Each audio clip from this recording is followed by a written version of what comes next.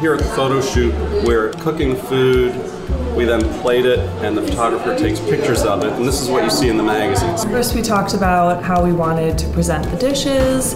So, obviously we always want to show a delicious looking dish paired with a beautiful glass of wine.